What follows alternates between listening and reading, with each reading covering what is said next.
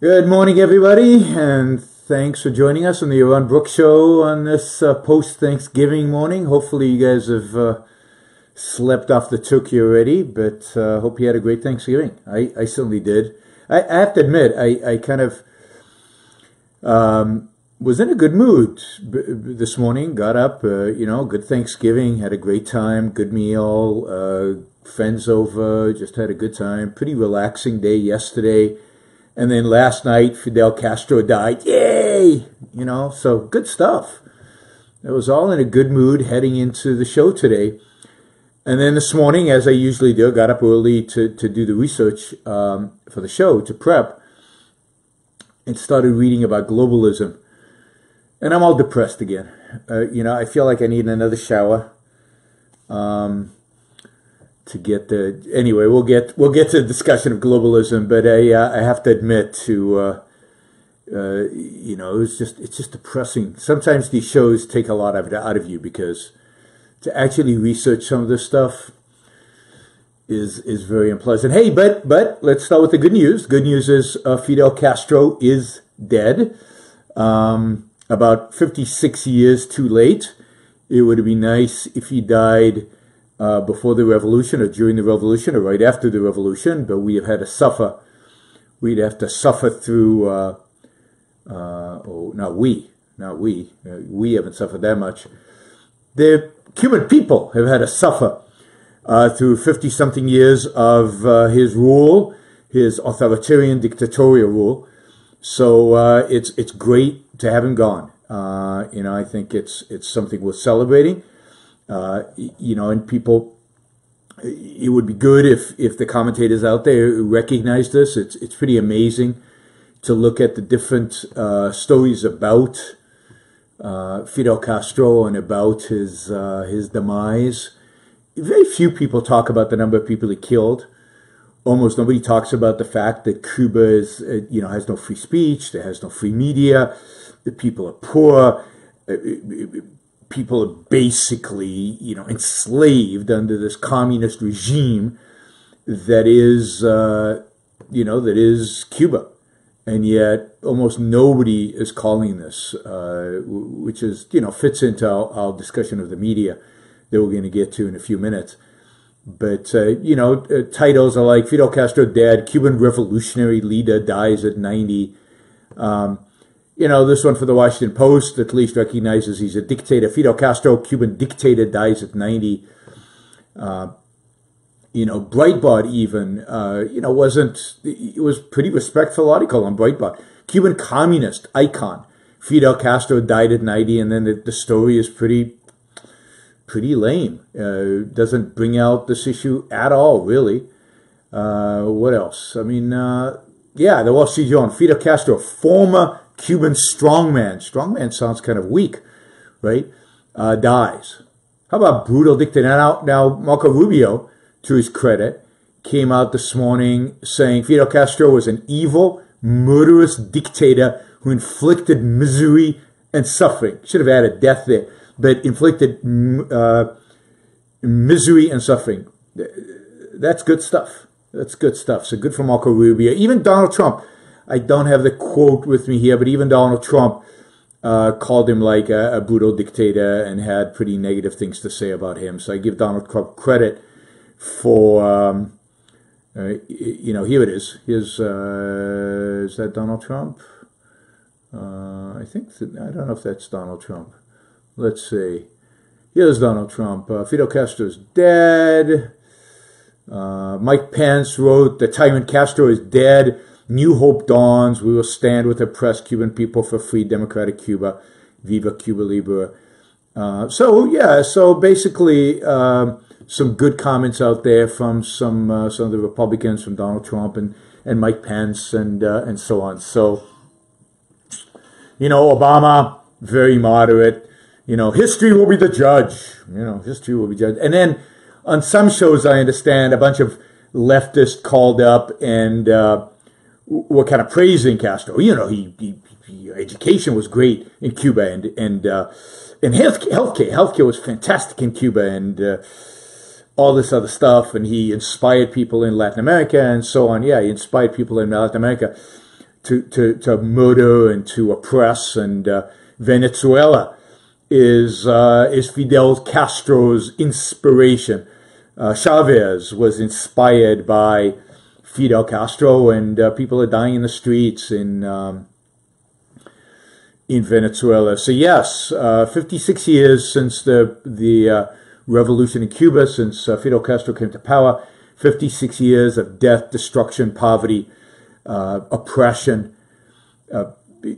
thousands, tens of thousands, political prisoners in jail over those years, horrific conditions, and not just in Cuba. I think those who say that Fidel Castro was very influential, those who say that Fidel Castro inspired many in Latin America, absolutely right. And in that sense, you know, it's even more horrific, because it's not, he doesn't just, you don't just count all the people Fidel Castro killed, but you have to count all the people inspired by Fidel Castro killed. And the number just skyrockets once you do that. The poverty, the oppression, the misery. There is no hell appropriate for somebody like Fidel Castro. He should, you know, maybe the Christian hell. This is we should resurrect the Christian hell. Unfortunately, he's just dead. It would be nice if he burnt slowly while alive. So you know, this guy was a monster. It's good to have him gone. And it is interesting to see how the press is covering this, and how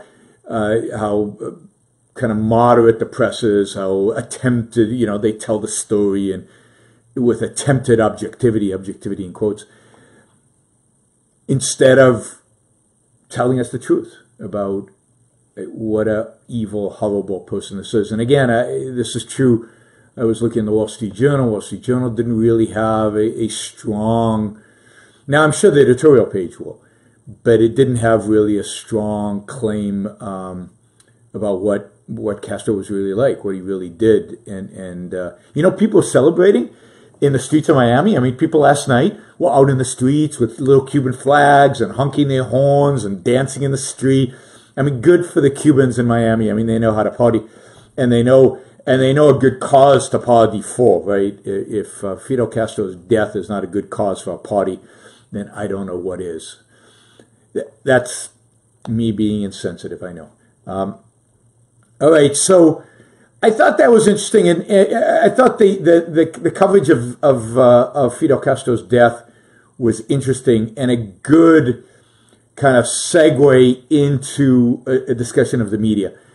And you know, I have to say, I'm really troubled by the fact that many are dismissing the media, not because they dismiss them as biased. I know they're biased. Everybody knows they're biased. Ayn Rand knew the New York Times was biased as she was reading it.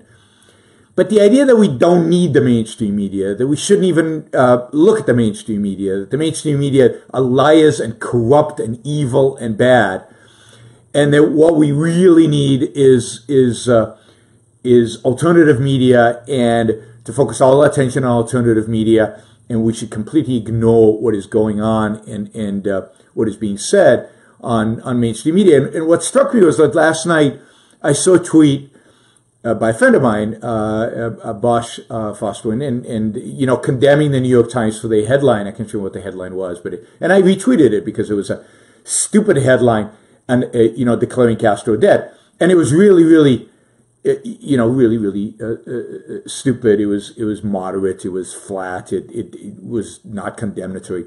And yeah, it showed the kind of bias that the New York Times have, which is the New York Times. The New York Times is sympathetic to a leftist agenda. They're not gonna condemn communism the way it should be condemned, the way justice demands that it be condemned. But then what I did is I looked at other news organizations. I looked across the spectrum, from left to right, from Huffington Post to Breitbart. So the conventional, I'd say, mainstream media, left, right, to Fox, to everybody else. And basically, almost all of them had similar headlines. And if not similar headlines, similar stories. So the New York Times headline was, Fidel Castro, revolutionary Cuban who defied U.S., died at 90, right? Now, there's no lie there. He was a revolutionary, and he did defy the U.S. But when I looked through the whole thing, right, almost all the media had basically the same story. And I was surprised. Even Breitbart basically said the same thing. There was almost nobody who called him for what he was. Left, right. Now, we latch onto the New York Times, and we should, and condemn them, and it's a stupid headline, and it's typical of the New York Times type headline. But it's not like anybody else got it right. It's not like, anybody else nailed it. So then I look at other stories, and I just browsed across the media, and because I'm trying to do the show on the media and on the objectivity or lack of objectivity in the media and how to approach the media. And look, the bottom line is, and the bottom line is, there is no media to listen to. If what you're looking for is objective reporting, if what you're looking for is anything resembling the truth, presented without philosophical political bias, then it's not out there. It's just not out there. Not on the left, not on the right, not in the middle. The idea of objective truth, the idea of objective reporting, the idea of a media whose responsibility is to deliver the news, to tell you about what's happened without interjecting its own spin on it, its own view on it, it just doesn't exist. The majority of the mainstream media is dominated by kind of a socialist, what we traditionally call leftist bent. But Fox, there's nothing objective about what Fox reports. There's nothing accurate about what Fox reports. Fox does the same thing with a Republican, establishment Republican, or in the case of Hannity, with a Donald Trump perspective spin on it. They're all spinning, all of them. They're all taking the news and presenting it not in an objective way, not in a way that reflects reality, but they are presenting what they want you to get out of it. They are presenting it with a clear philosophical, ideological bias. All of them, right? Now, you can go to alternative news media, right? Real alternative news. Now, Breitbart is one example of it, and Drudge is another. And I go to Breitbart and I go to Drudge, and what I see is an emphasis on hysteria and on, yellow style journalism as applied to real stories. So stories by Milo with ridiculous titles. Generally, Breitbart's titles are fairly, I don't know, what would you call it? Just provocative for the sake of being provocative. Again, there's an agenda. They're trying to get an agenda across. Not news, not tell you what's really happening, but an agenda. Then if you go all the way out to something like InfoWars, and I'll talk more about InfoWars when we talk about globalism. Now what you're getting is just nutty stuff. Conspiracy theory, crazy, nutty, manipulative, so-called news.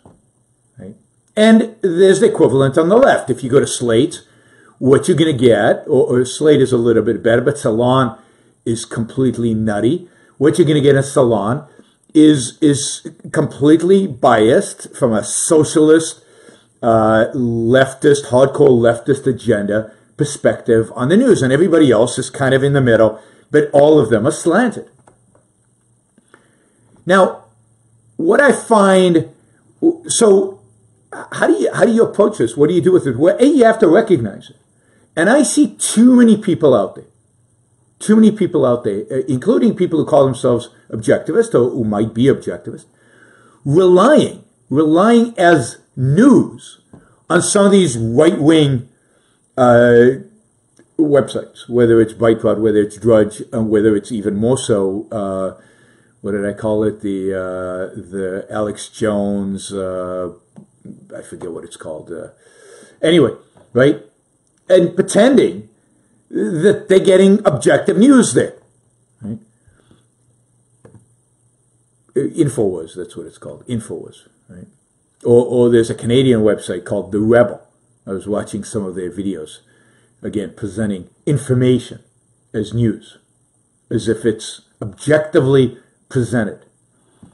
And what you find when you're looking at all of these is just, even on issues that I don't know that much about, but suddenly when I know an issue, right? When I know an issue, I can go to these websites and say, how are they presenting it? And what you see is just massive, unequivocal bias on all sides.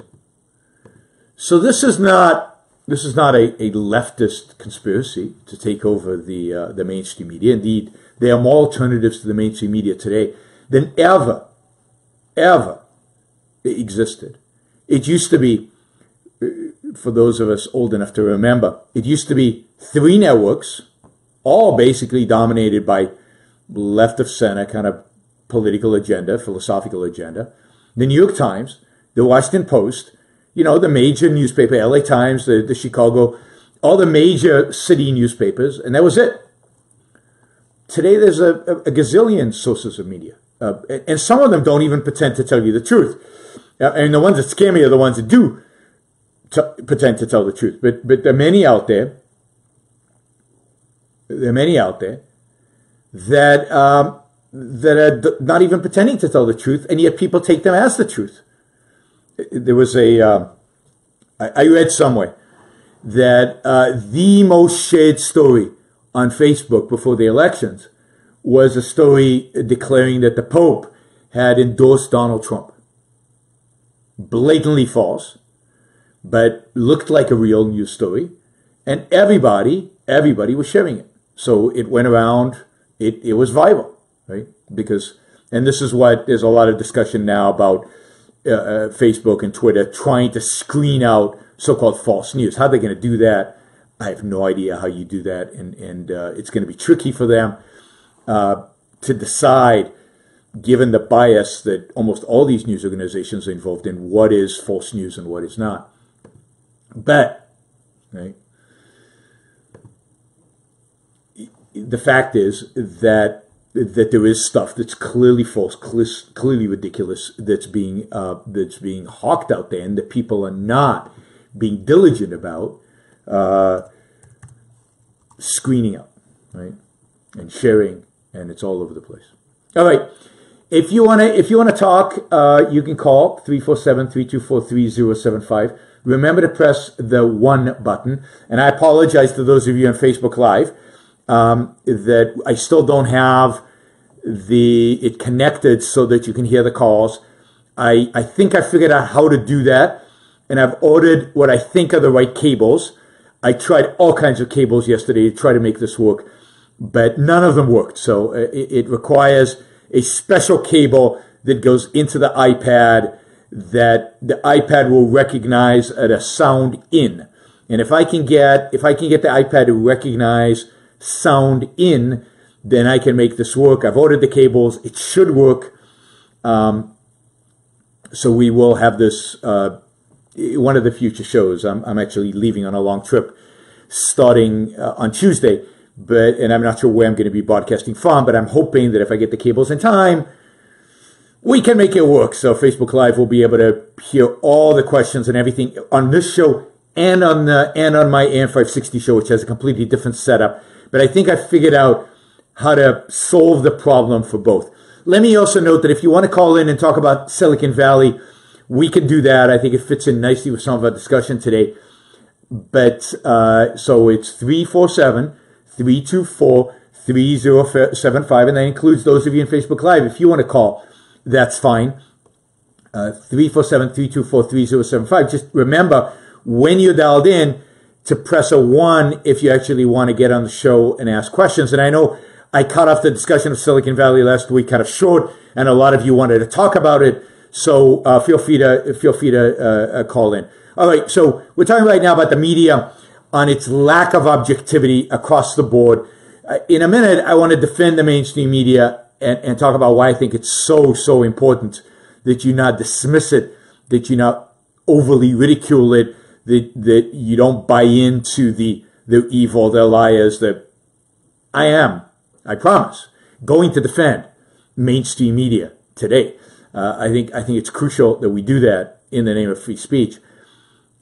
But I also want to talk about the other aspect of this is I want to talk about how to consume the media, how to consume news, how to do it in a way where you preserve your objectivity, how to do it in a way where you don't get corrupted by the fact that there's almost no real objective media out there, that it's very hard to trust the media that we are consuming. So how do we deal with that? How do you live in a world, and how do you come to conclusions and decisions about the world when obviously the media is not objective? How do you tease out what's true and what's false? And we'll be talking about that. In the meantime, we're going to take a call. Hi, you're on the Yaron Brook Show. Who's this? Hey, Debbie from Silicon Valley. Good to hear from you.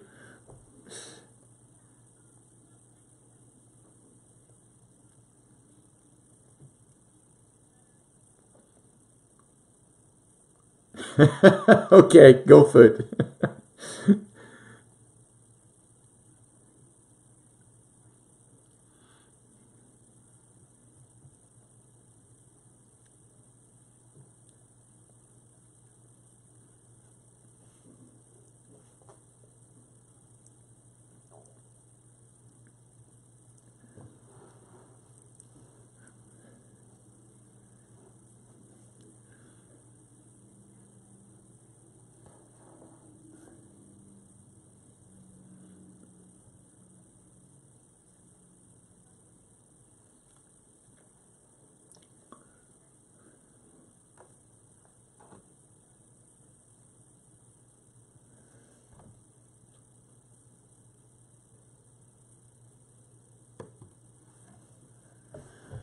Yep.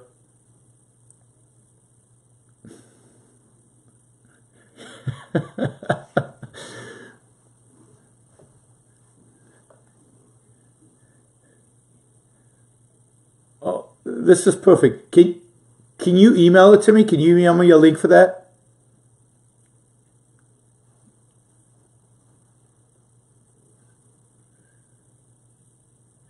Yeah. So for those of you on Facebook Live, what Debbie's telling us is that for real sociopaths like Fidel Castro, they don't have to wait to die in order to go to hell.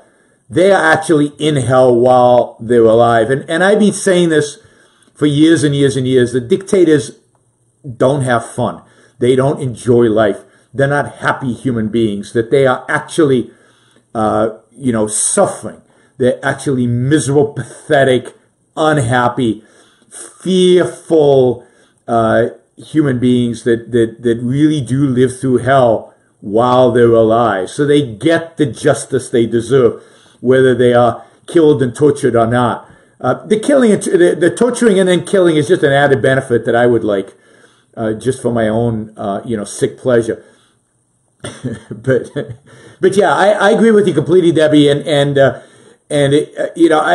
it's really hard because objectivists believe in an objective reality, which basically says that there are certain virtues and values that human beings have to pursue in order to achieve happiness. And if you don't pursue them, then you don't achieve happiness. And if you pursue the opposite of them, then you actually pursue death. In other words, real misery and unhappiness and destruction, psychological, mental destruction.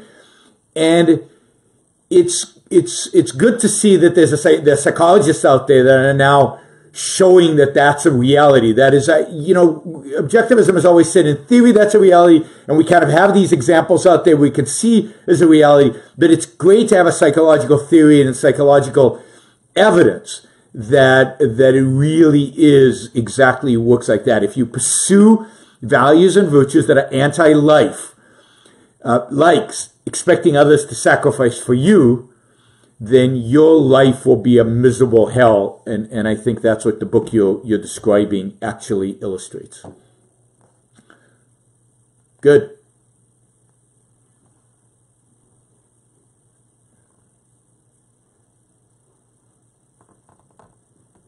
Absolutely. Absolutely.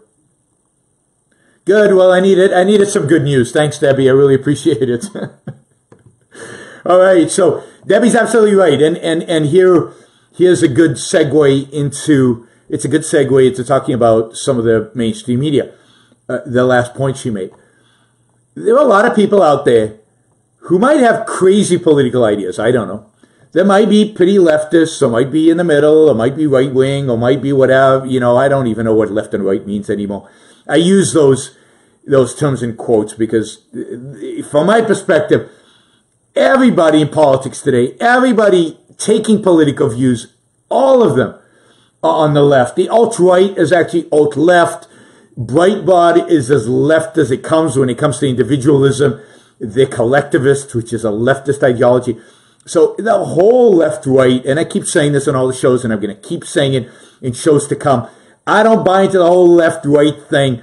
It's collectivism versus individualism. They're all collectivist. So people might have all these collectivistic ideas. They might have bad philosophical ideas.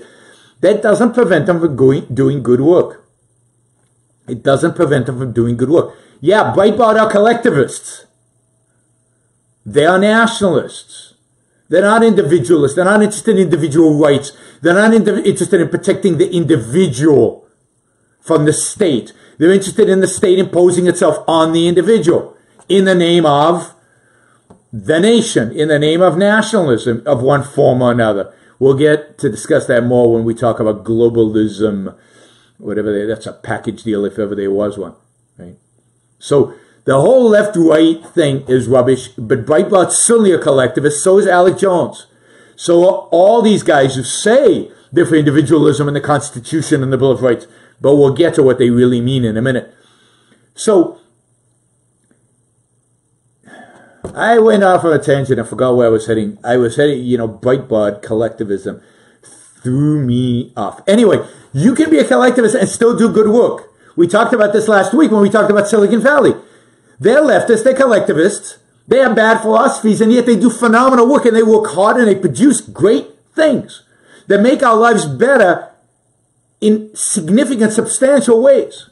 And they exhibit, many of them, exhibit the virtues of a good, successful life, as defined, as described by Ayn Rand, as discovered by Ayn Rand, right? And yet, they have a philosophical belief system that is wrong. That is wrong. And yet they compartmentalize that when it comes to their work. Now, you see that also in academia. You see that also in the media. You see people who might have a particular agenda, who might have a bad philosophy, a bad politics, but who compartmentalize aspects of that and still produce and create good stuff. And Debbie gave an example of a good psychologist. I don't know what the psychologist's political theory is. I don't know what his epistemology is. I don't know what his ethical theory is. He's probably an altruist. Almost everybody is when it comes to an explicit ethical view, or complete subjectivist, one or the other.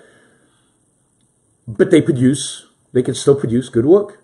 And it would be ridiculous for objectivists who believe in objectivity, who believe in the truth, who believe in seeking the truth, to dismiss the truth because its source is somebody we happen to disagree with on other stuff. That would be nuts. And this is, to me, why I think it's so important that we not just dismiss the mainstream media. The mainstream media actually has the best trained journalists in the world. They actually have the resources to actually produce journalists and send them all over the world and within countries and to do investigative reporting and to do all this stuff. Much of their reporting is biased. Some of it is not. Even when it's biased, it is often interesting and illuminating once one takes into account the existence of the bias. So, I listen to NPR. I've said this many times on this show. NPR is biased. The way they talk about Republicans, the way they talk about capitalism, the way they talk about particular issues, there's no question that they are biased. But they also produce some of the most interesting, stimulating, challenging stories I have ever listened to. Okay? And they cause me to think. And many times, they tell me stories about things that are going on in the world that nobody else discusses. Right? That nobody else discusses. Science, they cover science. Breitbart doesn't cover science, thank God. Wall Street Journal sometimes covers science. New York Times sometimes covers science. Wow. But I get more science news from NPR and even the New York Times and the Washington Post than I do from so-called right-wing media sources. They're not interested in science. They're interested purely in politics. So to view the mainstream media and say, that's garbage, is nuts. Now, do I trust them? Am I going to live my life based on an article published in NPR? No. If it's important, I do more research. And this is the point I want to make. This is a crucial point.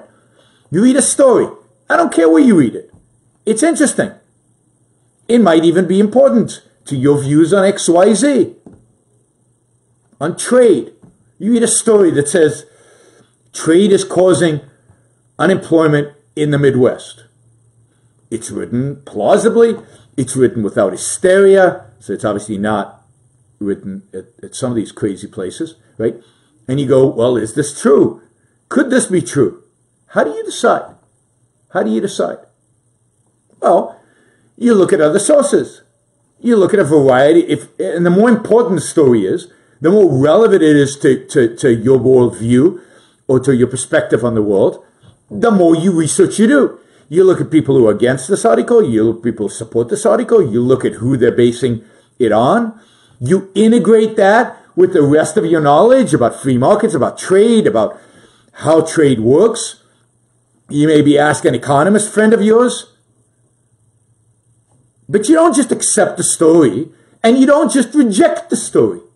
You actually have to do work to determine if these stories are true or not. And you actually have to do more work today than you would in a culture where the media was objective. But even there, you can't just accept something because somebody told you. You have to do the work to figure out whether something is true or not. And the fact is that the mainstream media, as it's called, presents you with lots of alternatives, lots of perspectives, and then you can dabble with those on the left, you can dabble with those on the right, and you can figure out what's true, what's not. It's not that hard, but you have to work at it. The problem that I see is that we're fundamentally lazy. We don't want to do the work. So many Americans don't want to do the work of figuring out what's true, what's not. The mainstream media is often biased, so we just ignore it. We just reject it. Indeed, now we're at the point of demonizing it, which is very, very dangerous, because the next step after demonizing is attacking and then shutting down. And there goes your freedom of speech. So we can't just be passive consumers of the news. And you can't only read everything to the right again. You know, these terms, it's hard to get rid of, or to the nationalist right of Breitbart. You have to be willing to read different people. And you have to be willing to use your mind based on your experience, based on your philosophy, based on objectivism, based on what you know about economics. You cannot be lazy, but everybody out there is lazy. They want sound bites. They want images. That's why everything's moving to video. Everything's moving to video. Everything is now just what we're doing on Facebook Live. Like it's a screen with somebody yelling into it. That's news. That's information. This was started by Fox News, with what's his name, O'Reilly, and now it's expanded all over the internet. Angry guys yelling into the screen is what I guess angry guys watching the screen really click with. They really click with that. But knowledge is an achievement. Knowledge requires effort. It doesn't just hit you. You just don't know it. You can't just read the New York Times and say, okay, I know the truth. Now, all of you say, well, we know the New York Times is biased, but you can't read anything like that. Now, I read a bunch of newspapers. I don't read one. I read the Wall Street Journal is probably the one I read the most. And it's mixed. It's pretty good, but it's mixed. The story, the people who write the actually newsy part of the Wall Street Journal tend to be coming at it from a leftist collectivistic perspective. The editorial page is a mixture. Some of it's more individualistic, more capitalist, right? But it's mixed, and it's really hard to tell. Then I read the Washington Post periodically. I read the New York Times. I look at Breitbart. I look at, I don't look at Alex Jones, I have to admit, but, I will go to Drudge just to see what are they doing? What are they thinking about? What are they engaged in? But do I take what's written there as truth? No. This is why you read multiple sources. I listen to NPR. I don't watch television news. I can't stand television news. I hate television news. Right? So you have to engage with the media. And you have to engage with multiple sources. But look, if you demonize the media, if you, for that matter, demonize the left, and we'll get to that when I talk about globalism, you're demonizing a lot of intelligent people. You're demonizing a lot of people who could do good work, a lot of people who break great stories, important stories, a lot of people who actually present real facts.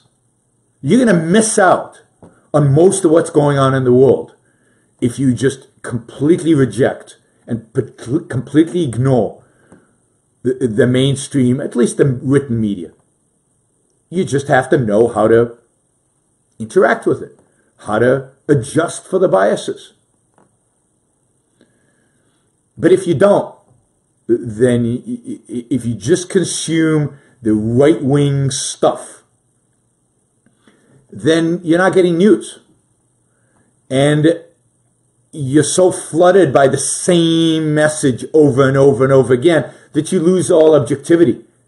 And when you read then the New York Times, you dismiss it immediately. And I've seen this so many people now, that was in the New York Times, that's garbage. That was in the Washington Post, that's garbage. That's the Wall Street Journal, that's garbage. Mainstream media.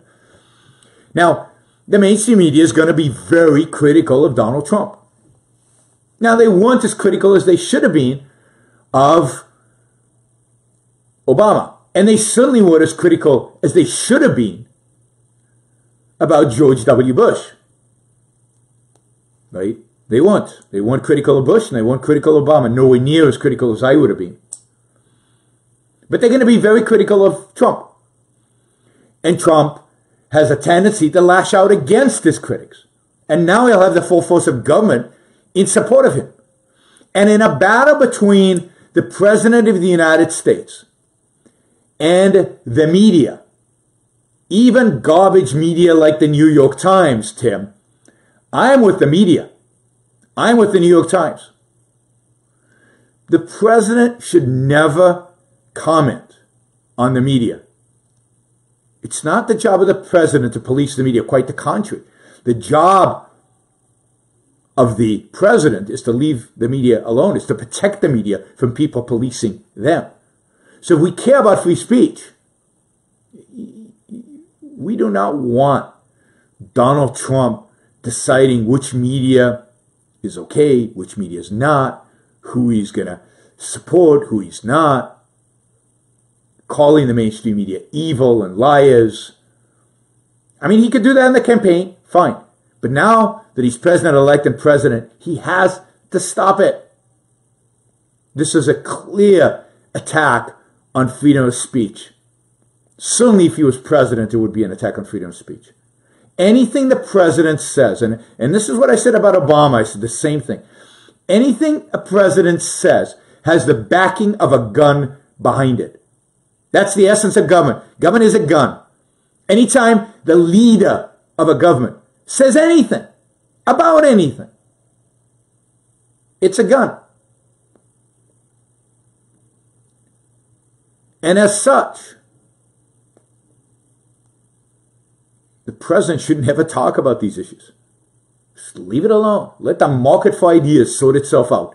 You are not part of the market of ideas. Particularly, you can't criticize the media for criticizing you. So it's completely, in my view, inappropriate for Trump to talk about the Hamilton show. Whatever you think of it, appropriate, inappropriate for them to criticize Pence. I thought Pence dealt with it brilliantly. He told his kids, you see, they're booing me. Freedom of expression. This is what America's about. And then afterwards, when you know, he was fine with what the Hamilton staff or what the Hamilton, crew did. Right? But the idea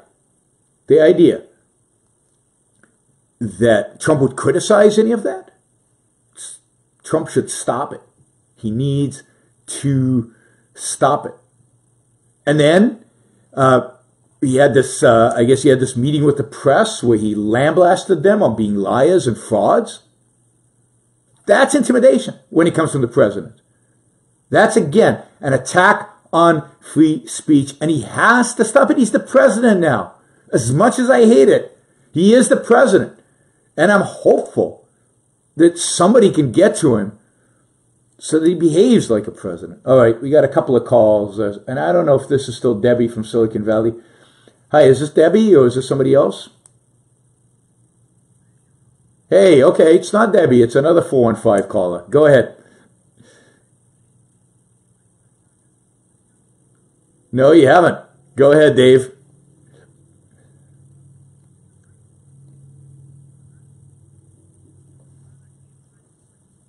Yep.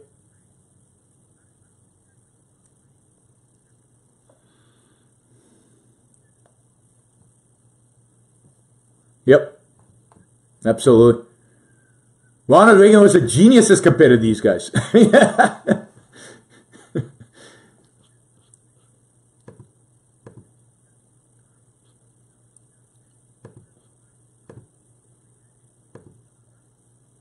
Yep.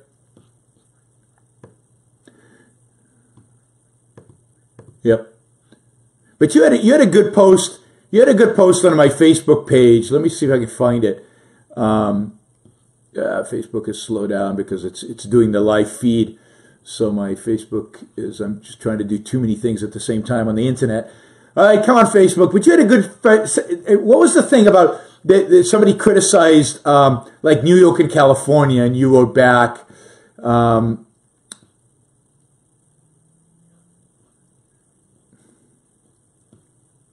where was it? What was it? What was it? What post was it? Oh, here it is. Okay, so this is a good. This is good because this is a good.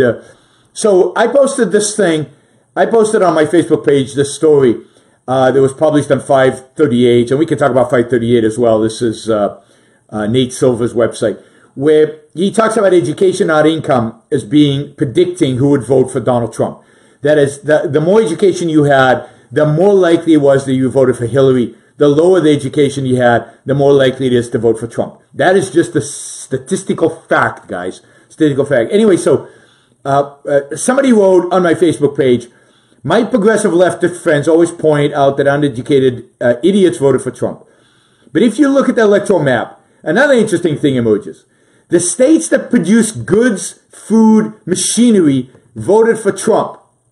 The Leach welfare state voted for Hillary. So Dave, who's on the phone right now, wrote back, I wouldn't categorize all of New York and California as Leach welfare states. You're being too nice, Dave. I mean, okay, let's look at actually what is going on here. This is the stupid way in which the right presents ideas. So if we look at a list of the states, Dave, I'm going to hang up on you, but thanks for calling, and I'm gonna go on this tangent, and then I'm gonna get somebody else's call. This is the stupid right, okay? If you look at the number of states and the amount of money they get from the federal government, either as welfare for individuals or as grants to the states, where is California? Right? On the list of the getting the most money. California is number 46. California is one of the few states in which the citizens pay more federal income taxes than they get from the federal government. What are the number one state? Mississippi. New Mexico, number 2. Alabama, Louisiana, Tennessee, Montana, South Dakota, Kentucky, West Virginia, Missouri, Georgia. The top 11 states, except for New Mexico, every single one of the states are red states.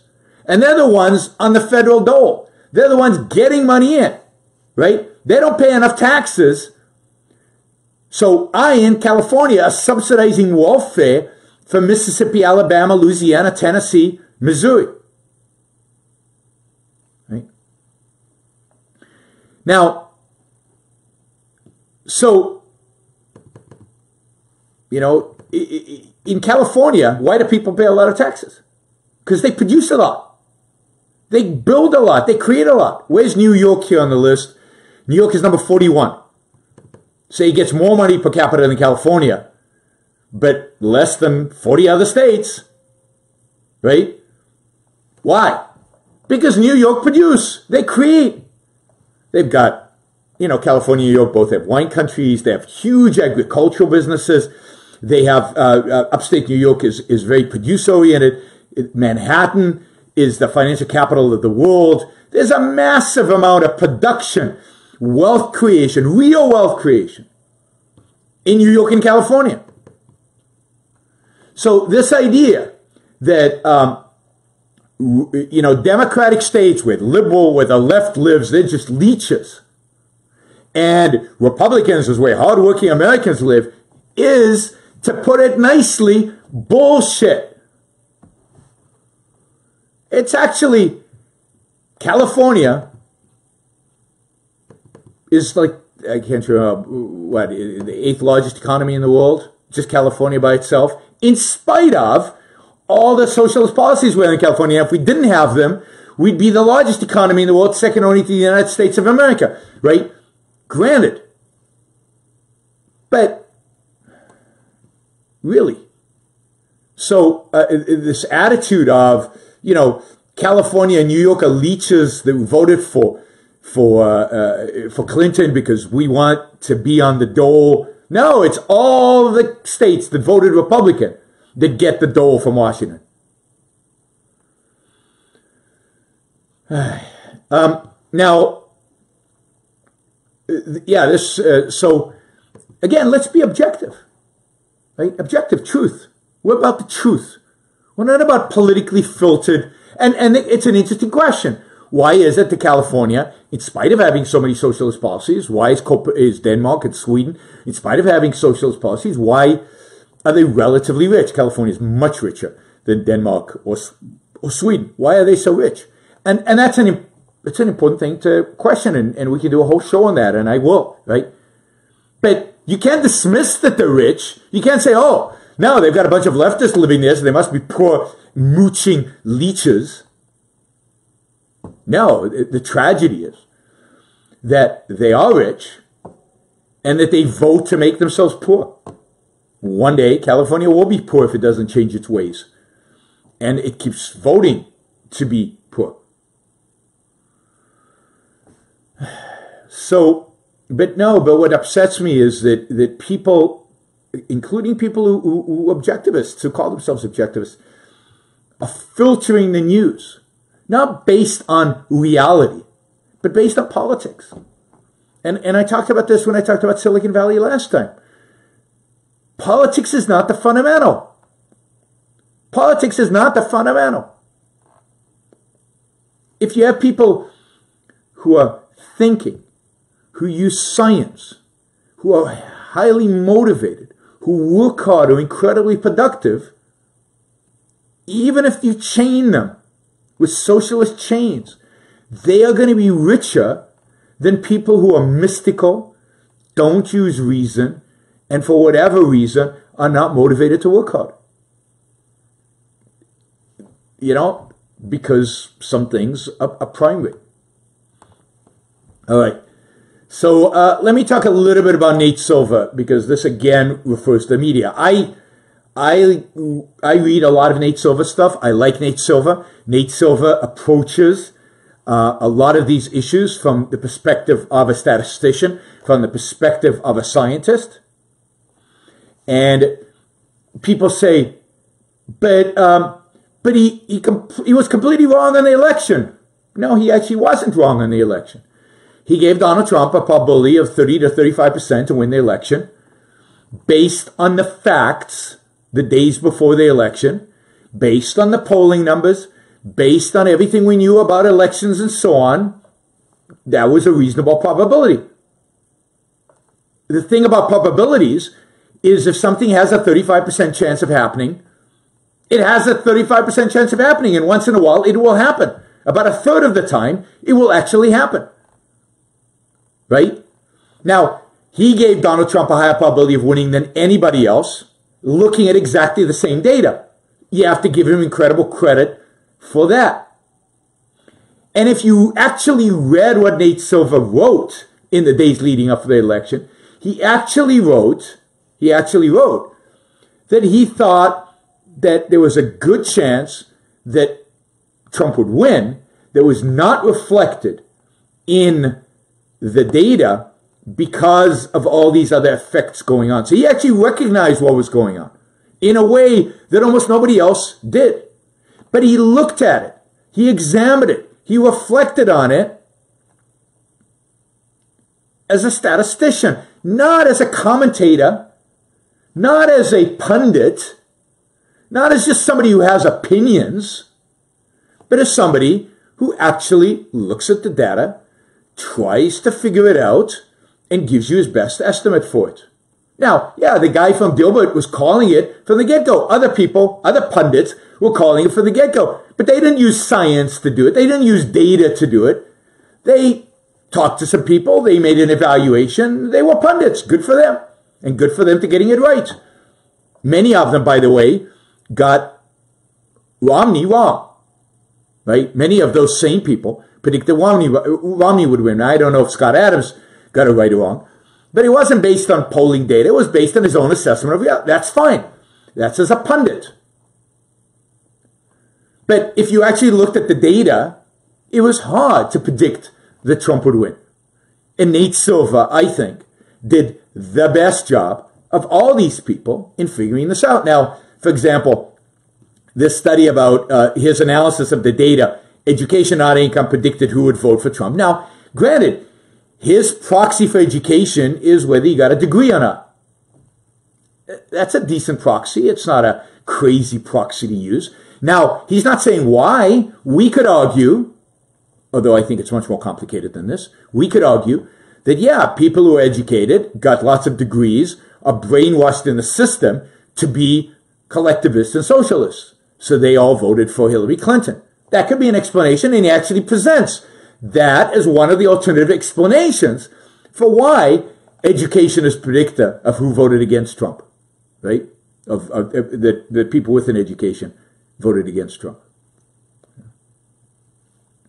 So I have a huge amount of respect for Nate Silver, and if you read his stuff, you can adjust for the fact that he's a lefty. He is a lefty. He is, leans to the left. But you can adjust for it. But to ignore him, you ignore real data, you ignore real analysis, which you're not going to see anywhere else, certainly not from Ayn Coulter. Here's another, Ayn Coulter reminds me, somebody I hate Ann Coulter, just full disclosure. Can't stand the woman. Cannot stand her. So here's a good illustration of the media approach. So I'm on a one of our guys at the Institute got me on this video, what do you call it, vlog thing, right? Blog. One second, I need to put power into my Facebook Live. Oops, that was good that I caught it, because my iPad was gonna fail in a minute. All right, so I'm on this video program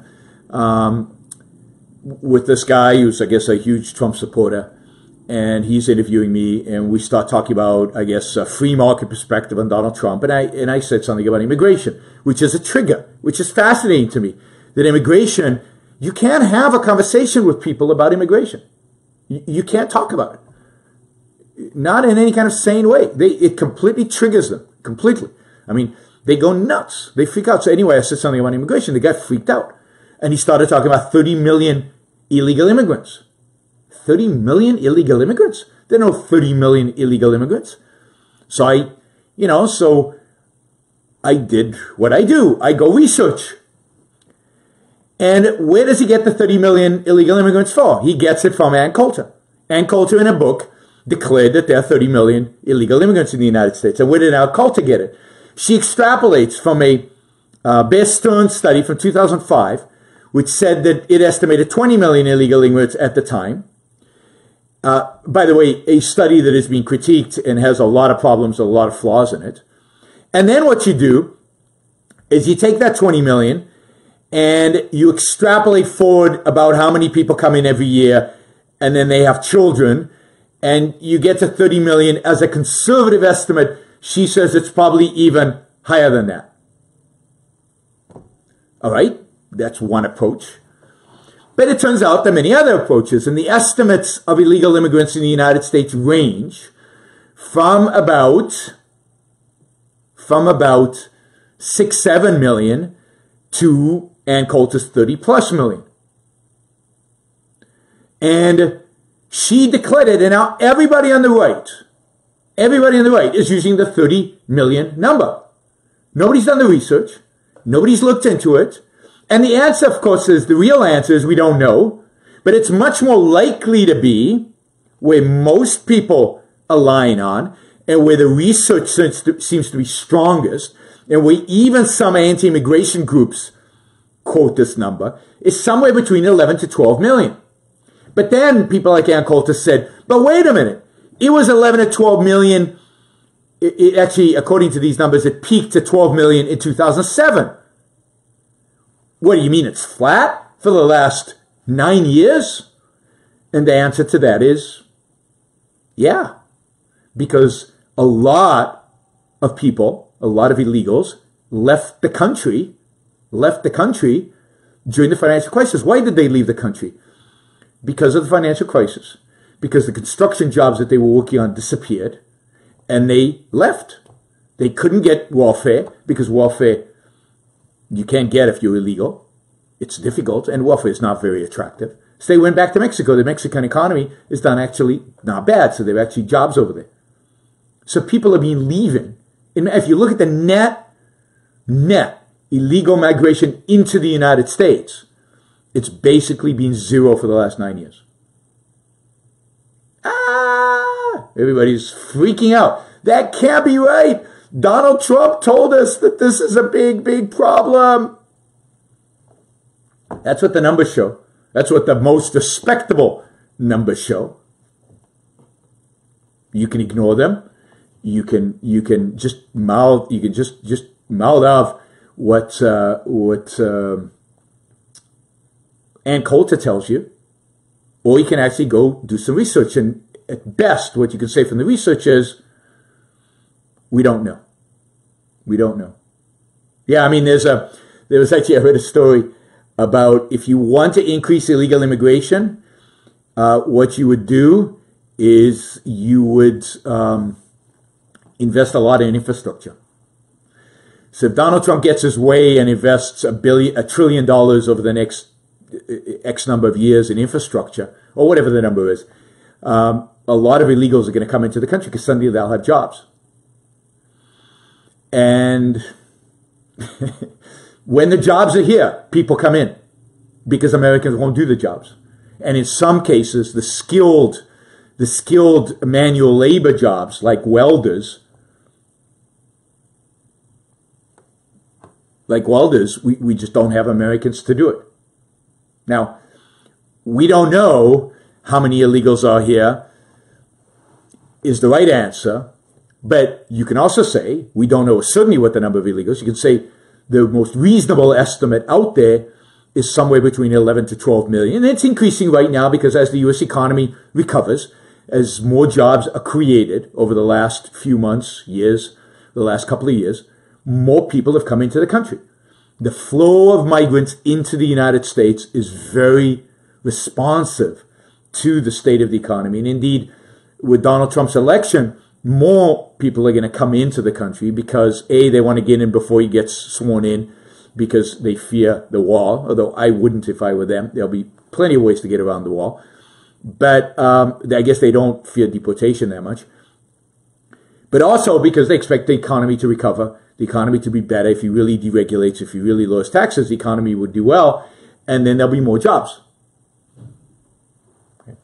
So my point is this: read Ann Coulter if you want. Certainly read her, but just know that she is biased, that she is often wrong, that she is great at attacking the left and has no defense for her actual positions, that doesn't ultimately rely on some form of collectivism and emotionalism.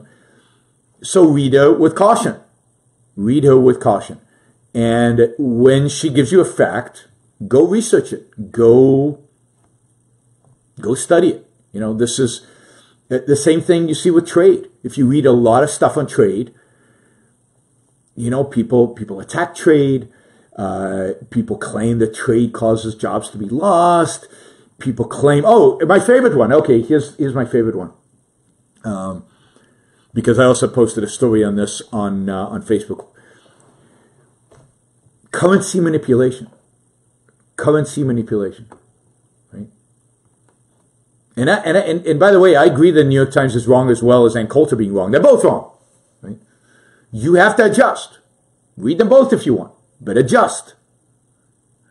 And I would, by the way, if I had to choose between the two, I would rather read the New York Times. Not that I would trust the New York Times. Any day, I'd rather they're more intellectual, they're more intelligent, you know, they're more readable than a lot of the stuff on the right ever is. But let me take this one, currency manipulation, right?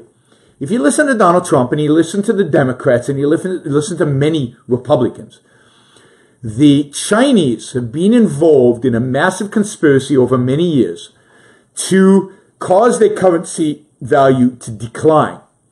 So, what is the advantage? The cheaper the yuan is, their currency is, the stronger the dollar is, the more we import from China. The cheaper their goods are in the United States in dollar terms. So the more we buy from them. This is how they steal our jobs. It's by driving their currency downwards is how they steal a job. And for a long time, Congress and pundits and Trump have been urging the Chinese to let their currency float so it would reflect the true value of its relationship with the dollar. And they believed that that would cause the yuan to go up dramatically. And when it would up, it would make Chinese products more expensive, and they would say that would reflect reality, and therefore imports into the United States would go down, and we would so-called save American jobs. Now that's nuts, because it's just factually wrong. It's factually wrong. Since the global financial crisis, or at least since 2009-10, the Chinese government has been propping its currency up because they, unlike many people in the United States, realize that a strong currency is actually good. because it allows you to import things cheaply. And it should reflect a strong economy. But the economy in China has been weak. And they've been stimulating it with printing massive amounts of money. That printing massive amounts of money should devalue the currency. So they've been propping it up. And there was a story this week that as they allow it to float, what's happening is that the currency is collapsing. It's going down. So it's doing the exact opposite of what Trump and the Democrats, and I say that on purpose because the Democrats and Trump have been arguing the same thing, just like the whole fair trade. For those of you who believe in fair trade, that is a leftist term, an anti-trade term that was invented by the left in order to impose labor and environmental regulations on third world countries, to cripple them. Right? So, the whole currency manipulation, right? The Wall Street Journal had a story. China struggles to steady yuan's decline. Decline. The opposite of everything people have been saying. You want to trust the news? You want to trust the news that Donald Trump reads? This is the kind of stuff you get. You get blatant falsehoods about something simple like, which direction would the currency go if you let it float? And here it's night or day. It's the exact opposite of what they've been arguing. So, you got to be careful, guys. You got to be careful.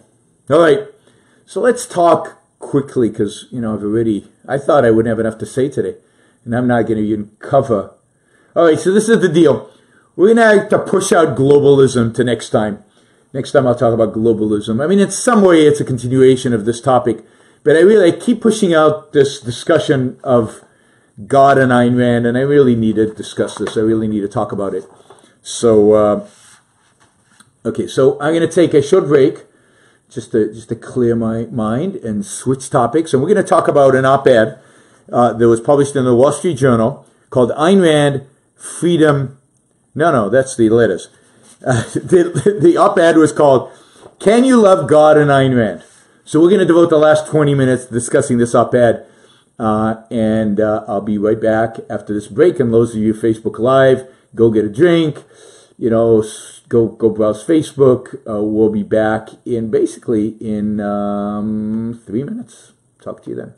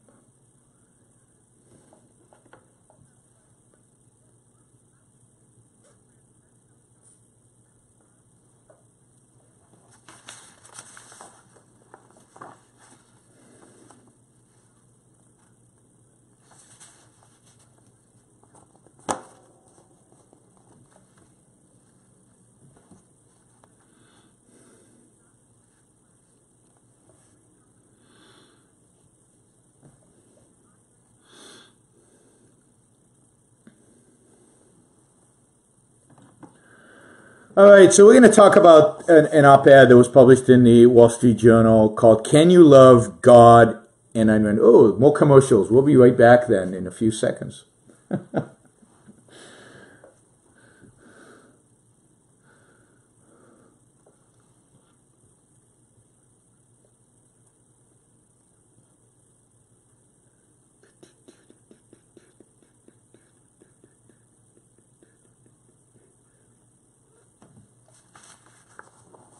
All right, now we're on. Cool. Okay, we're talking about this op-ed that was published on November 10th. You can find it on the Wall Street Journal website. Although you need to have a subscription to read the Wall Street Journal, so I'm not sure if you can get it for free. It was published November 10th. Can You Love God? And Ayn Rand. The subtitle, which I think is kind of... A friend claims the atheist philosopher at one point saw the appeal of spirituality. I'll talk about that in a minute. All right. So the op-ed starts off by saying, look, and I'm gonna go over the op-ed and kind of analyze it a little bit, and then give a few other responses and stuff. But I think okay, you'll figure it out. So the op-ed asks, Ayn Rand said the contradictions don't exist, and there seems to be a contradiction between her philosophy and religion, between reason and faith, and yet it goes on to say, her followers, there are many people who think that, you can love Atlas Shrugged in the Bible. Now, let me just say, and this goes to the point made earlier, people can hold contradictions. People hold contradictions all the time. People are compartmentalized. So there's a difference between asking the question, can you, in reason, philosophically, have objectivism and faith together? Have objectivism and religion together? And the answer to that is unequivocally no. To asking the question, can you love Ayn Rand and God? That's emotion. Sure, emotions can hold contradictions. It's not good for you. It's not good for you to hold a contradiction. It's not pro-life to have a contradiction, but you can hold it. Right? You can, if you're asking, so the op-ed kind of, what is it asking? Is, can I hold a contradiction? Yes. Can you love Ayn Rand and God? Sure. I know a lot of Christians and religious Jews, and my guess is some Muslims, who are both religious and love Ayn Rand. Are they objectivists? Did they get Ayn Rand's philosophy? No. Because objectivism rejects faith. It rejects faith. It doesn't say faith is not important. It's marginalized. No, we reject faith. We view everything should be brought before reason. You should be able to prove in reason everything. And since God can only be, you can only believe in God based on faith. There is no evidence for God. There is no reason case for God. Then religion is out. God is out. Right? So, but that doesn't stop, again, many religionists from admiring Ayn Rand. And I'm all for that. I think that's great. So I get people who tell me I'm a Christian objectivist. Now, that's a contradiction in terms. You cannot be a Christian objectivist. But I would rather you be a Christian who's been influenced by objectivist ideas than a Christian who hasn't. I like to say, I'd rather you be a Christian objectivist than a Christian Christian. But really, there's no such thing as a Christian objectivist. There's just an objectivist and a Christian. And then there are all kinds of Christians. The Christians who take their religion more seriously and Christians who take their religion less seriously. The Christians who follow biblical interpretation all the way and the Christians who, take what's convenient and what's nice and what's consistent and then they take some stuff from Ayn Rand. But there's no Christian objectivist. But you can love both. You can be influenced by Ayn Rand. Okay, later in the op-ed, the author writes, it's a shame that Rand's secularism promotes some to reject the rest of objectivism. So it's a shame that Rand's secularism, the fact that she's an atheist, prompts some to reject the rest of objectivism. There is no rest of objectivism. Objectivism is not this, I don't know, mishmash of stuff in there, and you get to choose, I'll take that one, and I'll take that one. I don't like the epistemology. Nah, I won't have the epistemology. The metaphysics, well, it's not consistent with our religion, so I'm not going to have that. I'll take 3 of the virtues, but not the other 4, right? That doesn't work that way. Objectivism is a philosophy. It's a whole. It's a systematic philosophy. It's integrated completely. You can't pick and choose and be an objectivist. Her position on political freedom does not stand alone. You cannot say, I accept objectivist position on political freedom, but I reject her ethics. Without her ethics, her position on political liberty, political freedom is floating. It's unattached. It's not logically sustainable. And this is a critique of libertarianism. This is my critique of libertarianism.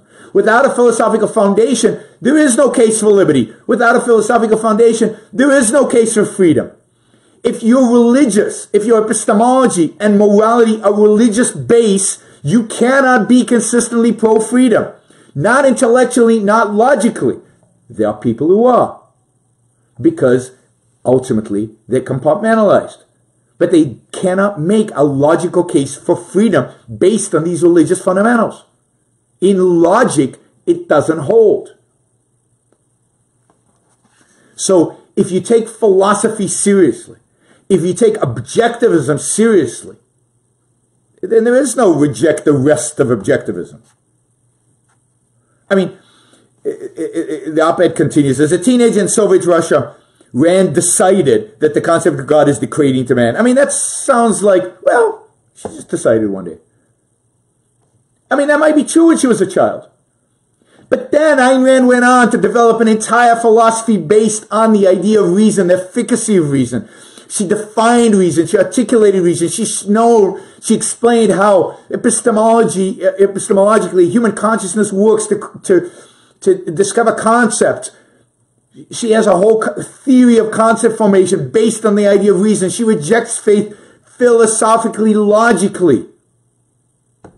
It's not that she just decided one day there's no God and to hell with that. And maybe even if she did as a child, that's not her mature understanding of it. And to give that no credence. And then it continues going on, right? Here's the paragraph, right? Though her atheism never wavered. Well, of course it didn't waver. Of course it didn't waver. How could it waver when her philosophy was so integrated? It was all the whole. That would be like, though her belief in capitalism never wavered, or her belief in rational egoism never wavered. Atheism is not just something tagged on to objectivism. It is an essential part of their epistemology because of the rejection of faith. And then there's this story by Steve Mariotti, who I know and I've heard this story from, and I kind of, questioned how he remembered the story. About he telling Ayn Rand, after she had, he knew Ayn Rand and he spent some time with her. And when her husband, Frank O'Connor, died, he told her that, that she would see Frank again, because Steve is religious, right? Steve is Christian. And she would see Frank again, in a spiritual sense. And he told me that Rand replied, I hope you're right. Maybe you are. I will find out soon enough. Now, she was kidding.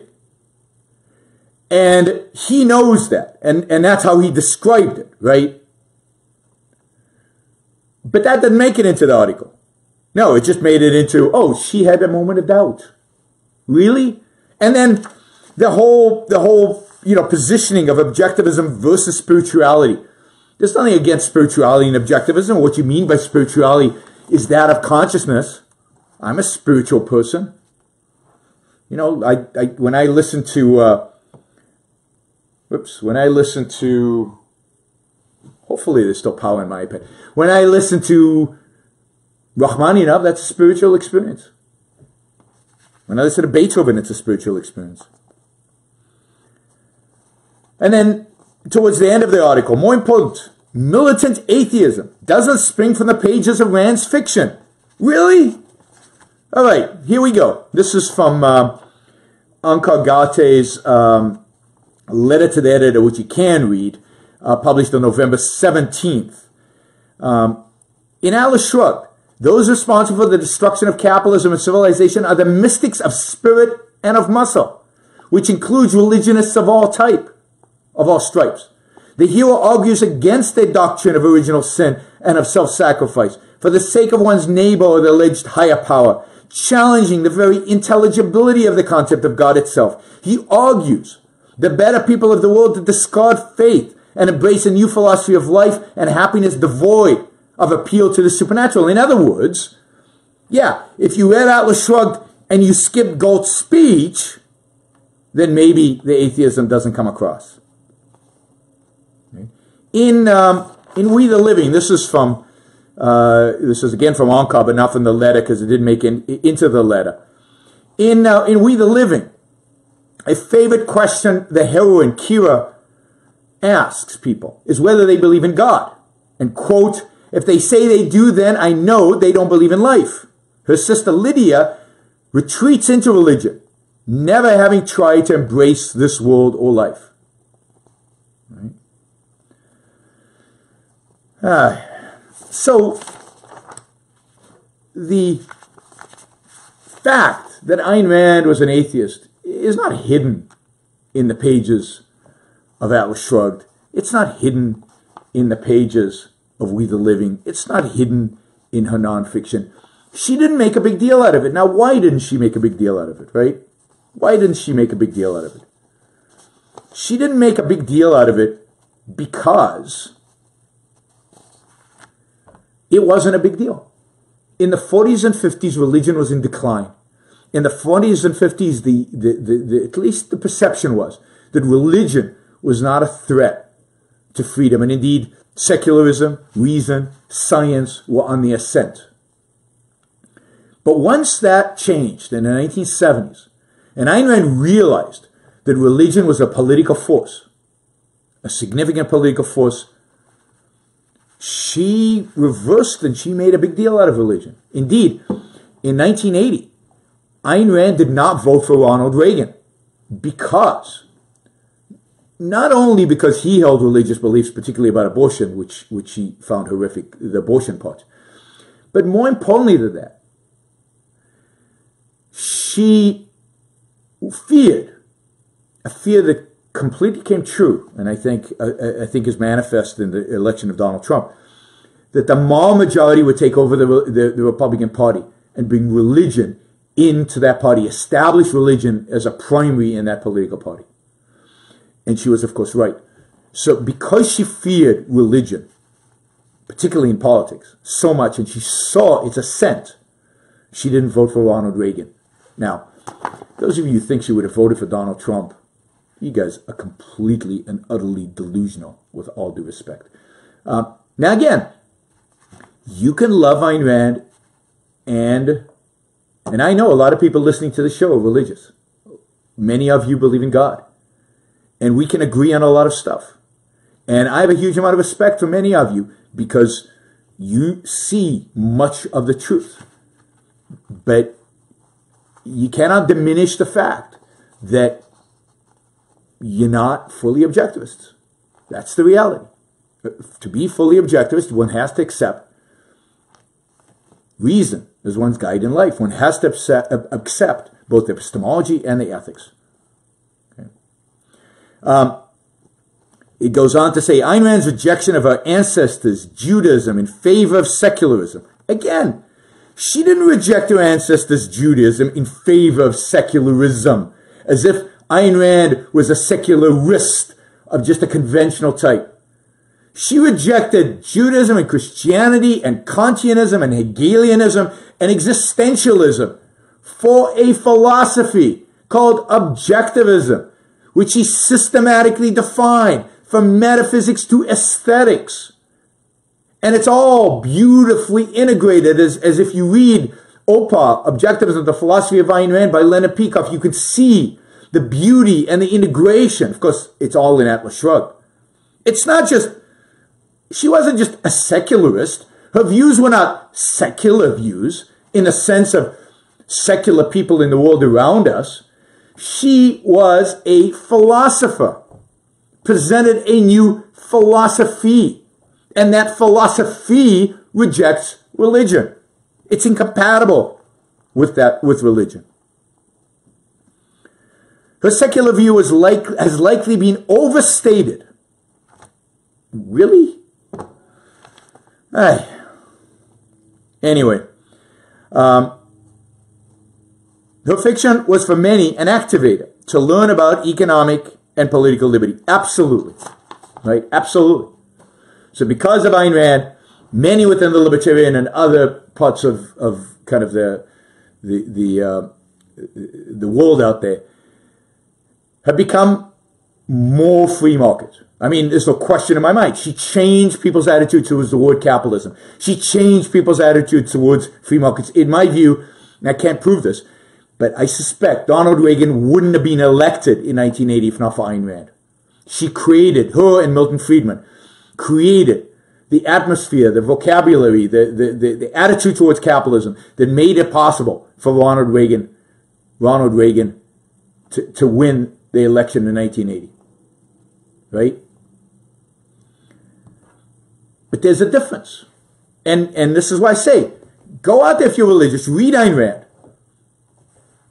Challenge yourself. Challenge yourself. Get your ideas pushed a little bit. She'll push them. She'll challenge your religiosity.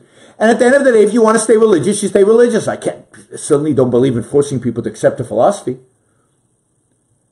But I think you'll be a better person for having read Ayn Rand, even if you stay religious. So again, I'm not against people loving Ayn Rand and God. But don't pretend that there isn't a philosophy here. Now, I think the real sad thing about this is that this is written by the CEO of the Atlas Society. So it's an organization that presents itself as objectivist, as philosophical, as understanding the philosophy of objectivism. And this article completely undercuts Ayn Rand, completely undercuts who and what she was, completely undercuts the role of philosophy in life. I mean, basically the theme of this article is, who cares about philosophy? Really, who cares about epistemology? Certainly. Let's not make too big of a deal of reason. We don't want to emphasize reason too much. I mean, that's the reality of this article. And yet, what is the theme of Atlas Shrugged? This book that so many religious people love. What is the theme of the book? It's not political liberty. It's not economic freedom. It's not what happens when the state overregulates.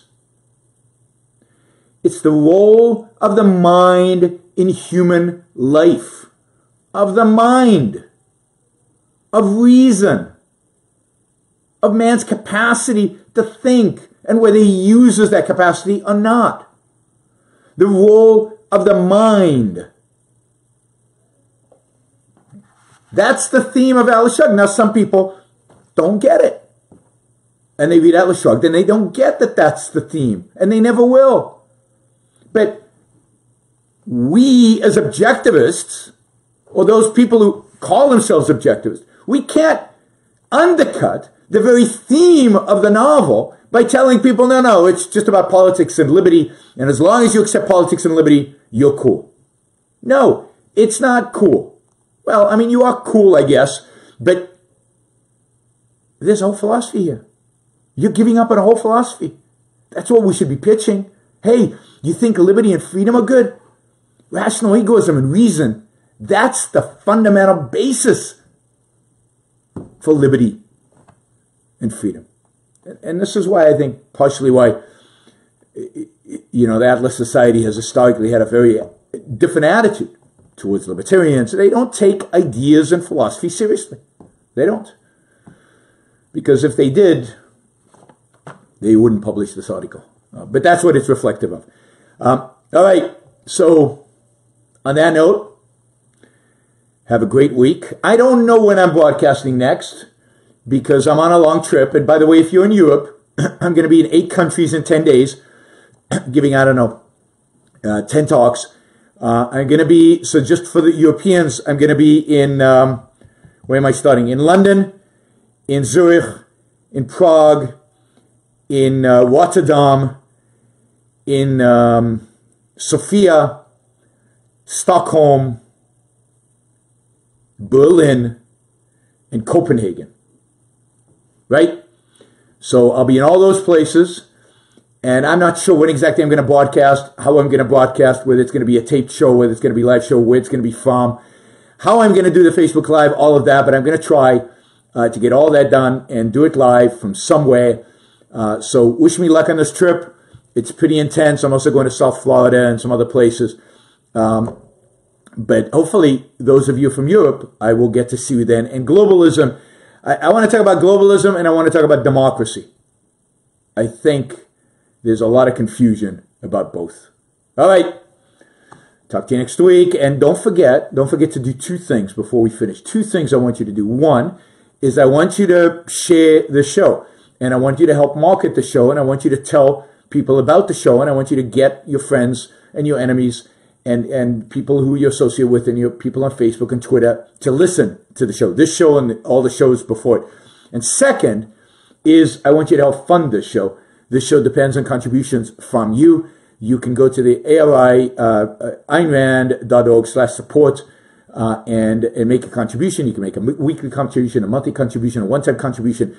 You can put in the field there, say it's for the radio show, but help keep this show going. Help keep me in airplanes so I keep advocating for a fully systematic, integrated philosophy for living on Earth. You know why she said it was a philosophy for living on Earth?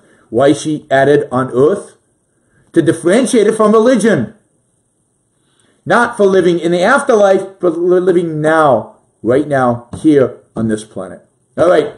See you all. Talk to you all sometime next week. Bye from the Yaron Brook Show.